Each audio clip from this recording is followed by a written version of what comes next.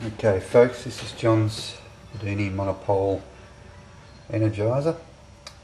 It's connected, as you can see, to a DC power supply running off a USB hard drive unit. The circuit there, rotor there, which is a hard disk platter, 3.5 inch with four magnets on it.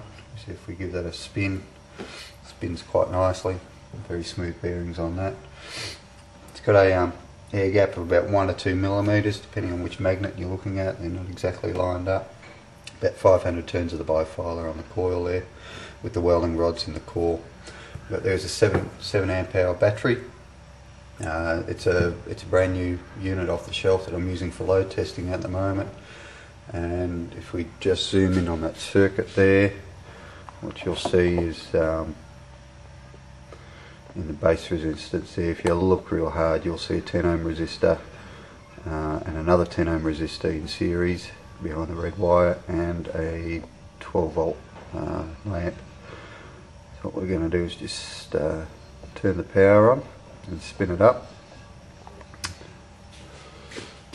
Switch the power on there, give this a spin, and you can hear it come up to speed. As it's coming up to speed,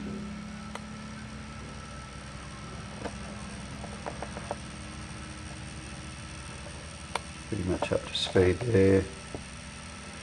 Also see, hopefully, just the amount of light on the globe there, which is pretty constant all the time once it's up to speed. Okay. That's the end of the first video.